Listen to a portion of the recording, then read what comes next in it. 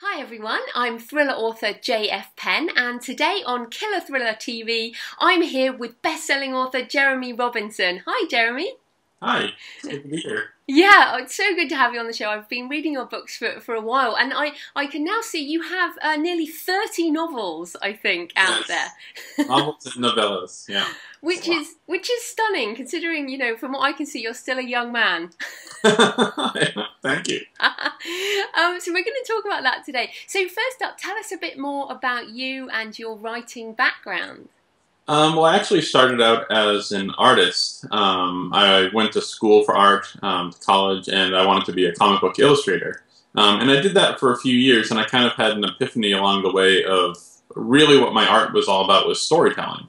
And so I actually went from illustrating comic books to writing comic books, and then moved to screenwriting. And I wrote 13 screenplays and lived in Los Angeles and worked at an agency and did all that stuff. And then I read James Rollins' novel, I think it was Subterranean, and I thought, this is amazing. People are writing novels the way that I write screenplays, and it kind of opened my mind to the possibility of writing novels, and so I gave it a shot.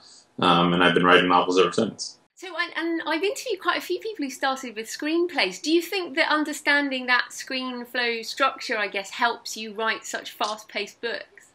I think so. I think it helps you write visually, because that's what you focus on. But that becomes a challenge then when you start writing novels, is to think about other senses, because you're actually not allowed to put those in screenplays, because you're only writing for what people can see and hear. And with novels, you're writing for all the senses. But in terms of pacing, I think it helps. In terms of plot structure, it definitely helps because it's so rigid in Hollywood. And in some ways, it's liberating to then switch to the novel format, and you can just write so much more, whereas screenplays, you're really restricted to 120 pages. So I read a number of your books, including your recent Island 731, which was just amazing. And monsters seem to be a real theme of yours. Talk about, you know, why you love monsters and, you know, a couple of examples of your favourite ones. I'm sure a psychologist would come up with a horrible reason for why I like monsters. But I would say it's just from a childhood, growing up watching Godzilla. And here in New England, we had Creature Double Feature, which was every Saturday morning we would watch 2 monster movies, and Ray Harryhausen. So I kind of grew up in science fiction and monster television, basically, and movies. And that's really just kind of stayed with me my whole life. When writing, sometimes I won't have monsters. I think there's maybe 1 or 2 novels of mine that don't have monsters, and I get a little bit bored without them for some reason. I think they kind of, I really write about good and evil a lot, and monsters kind of are a physical epitome of evil for me. So tell people a bit about Island 731, because I thought it was a fantastic book. Well, it's about a crew that is stranded on an island that once was used as a secret laboratory for Japan's notorious Unit 731, which was their research and development. Well, that's a kind way of saying what they did. They did human experimentation and vivisection and all these horrible things that I didn't know about until I started researching atrocities during World War II. And most people will know about Unit 731, so I thought that was an interesting thing to pull into it. And kind of the question that I asked is, what would they look like if they had continued their research through to the present day? And so what is on the island is kind of my answer to that question. And there are some scary monsters in yes. that. It came out really dark. It's one of my darker novels.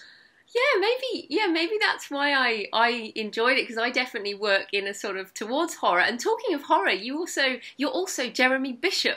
I am. How does he compare with Jeremy Robinson, and what's he doing at the moment? Jeremy Bishop is a horror author, so he's more dark in general. The first novel that I wrote as Jeremy Bishop was Torment, and it's horribly dark and awful, and I won't reread it. It was based on a nightmare I had. So the first 25% is actually a nightmare that I had, and then it kind of builds from there. And after writing Torment, I decided that Jeremy Bishop needed to write something a little more lighthearted. So I came up with the Jane Harper series. So it's a very sarcastic woman who is dealing with Viking zombies and zombie whales, and so it's very horror-based and very gory, but it's also very funny. And so that's what the Sentinel was the first one that I published myself as for Jane Harper, and then Amazon actually came in and is republishing the Sentinel. That came out last month, and then The Raven is the sequel to the Sentinel, and that comes out on August 13th. Tell us a bit about The Raven. You know, what's that all about? Well, The Raven picks up where the Sentinel left off, and I'm not sure how much I should say about what that is, but Jane Harper is dealing with parasitical zombies that can control or turn into a zombie anything mammal. So it's not just people, and it takes place on the ocean. It involves a cruise liner and a bunch of whales and a whaling ship that is outfitted for killing giant zombie mammals in the ocean. It's a lot of fun. It's ridiculous fun. That does sound a lot of fun. I'm looking forward to that one. And I mean, it's interesting asking about each of your different books, because you obviously just, your imagination just runs riot. But the one I've just seen is, just when I was looking on Amazon, is the I Am Cowboy, which obviously the word cowboy sounds like a Western, but it's not a Western, is it? No, the irony is that I hate Westerns. Yeah, well, I was going to say, I'm not a particular fan of Westerns, so why would someone who's not a fan of a Western read I Am Cowboy? Well, Cowboy is the main character, and he is from my novel Second World, which is a really fast-paced novel about Nazis coming back in the present day and trying to take over the world and kill everybody. And Cowboy was one of the characters in that novel. He was a conspiracy theorist who was also obsessed with cowboy movies. And so he wears the hat, he has the two guns, wears the cowboy boots, and he's from the Czech Republic. So he has a Czech accent, and one of his lines in the movie that I get a lot of fan mail about is, "I am cowboy, I am gunslinger." And so I named the first cowboy-only novella, I Am Cowboy, and if I do a second one, it will be I Am Gunslinger. And I know authors hate the question, but you do have all of these sort of different books and different things going on. But do you get your ideas from those childhood movies, or, you know, how do you refresh your creativeness at the moment? Yeah, certainly some of it comes from early childhood. I actually, last November, published a novel titled Project Nemesis, which is about a 300-foot tall giant monster that storms down the northeast of America and destroys Boston. And so obviously that's influenced by Godzilla, which I watched religiously throughout my childhood. So as a novelist, I kind of think about what most makes me happy, really, and what fuels my imagination. And then I get to put my own spin on that. And sometimes ideas come out of straight research, just out of reading science magazines, but a lot of times it's based on the things that have inspired me throughout my life. I mean, in Second World, there's a guy, you know, it opens with the guy underwater and he comes up and, you know, the earth has kind of changed, there's no oxygen and things. And I wondered about him and about your characters. How much of you is in your characters? It depends on the characters. Some of them are very similar to me. In my young adult series, The Last Hunter, the main character is Solomon, who is 50% based on my son, Solomon, and 50% based on me as a child. So it starts out in the early 80s, and all of Solomon's experiences in the early part of the first book is basically me. And then he becomes my son, reacting to all the horrible things that are happening around him in the remaining 5 books. But there are also many characters that are very different from me and very different in terms of what they believe and what they say. I sometimes get angry reviews or angry mail about how I hate Obama or hate President Bush Or so I get both sides, or how I'm trying to convert everyone to a certain religion, or what I think a lot of readers don't realize that my characters are kind of free to be whoever they are. And I personally might totally disagree with them, or if I knew them, even my good guys, I might dislike them.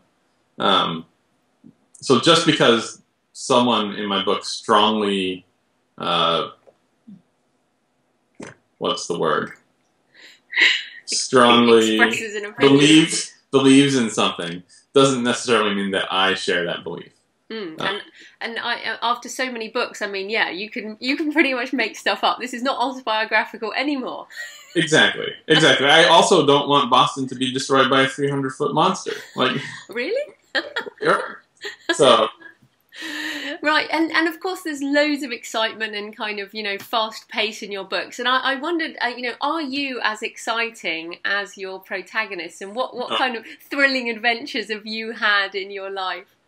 I am not that exciting, and primarily because I write so much.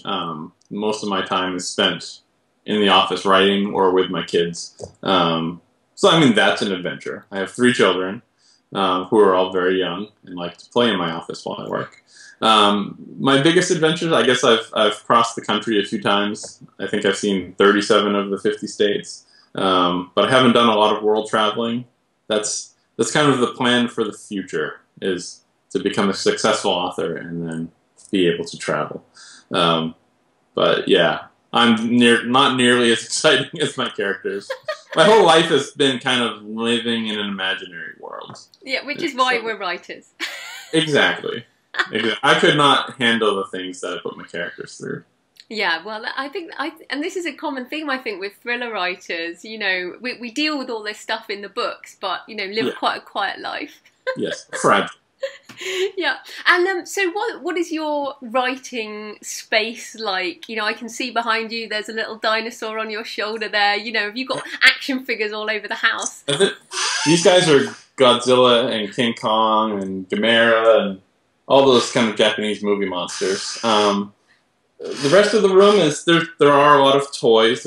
There's Transformers and other movie characters and a lot of paintings and posters, and so it's really, I'm surrounded by kind of pop culture that inspires me. Yeah, it's a pretty big space in terms of offices. I think it's 800 square feet, but I feel it because I work on a lot of different things. I do a lot of video production. We just filmed a commercial in the office yesterday, and that was about 6 people in here. We had to rearrange everything. So I like my office to be fully functional in terms of doing art. I paint a lot of video stuff, and so I like the whole space to be able to be used. Video stuff, is that video stuff for readers? I mean, do you produce films as well? I didn't know about that side. In the past I've done video blogs. I do video trailers for all my books, and I do those myself. I've done a lot of viral video campaigns for my books, which are usually ridiculous and embarrassing, but I do them anyways because they're fun. So I did 10 viral videos for Antarctic Rising when that first came out, and then for a humor book I wrote about ninjas, we did a bunch of ninja videos. And yesterday's video, the commercial, it was actually more of a big deal than all the other ones I did before, which were kind of just me and my friends and a camera. Usually I do the videos with my friends, and it's just kind of a low-budget deal, and we can all have pizza and have fun. But yesterday was a promotional video for The Raven, and I wrote a script for it and pitched it to Amazon, and they actually agreed to pay for it. So we had a director, a sound person, makeup, and a puppeteer.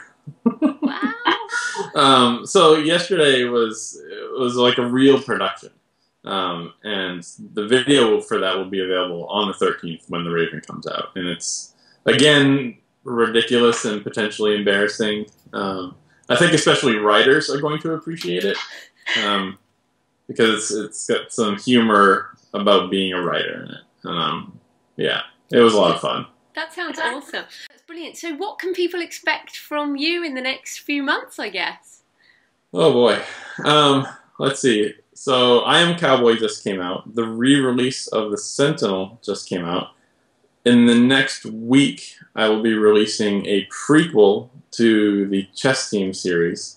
That is titled Prime and was co-authored with Sean Ellis, who wrote a lot of the chess team novellas with me.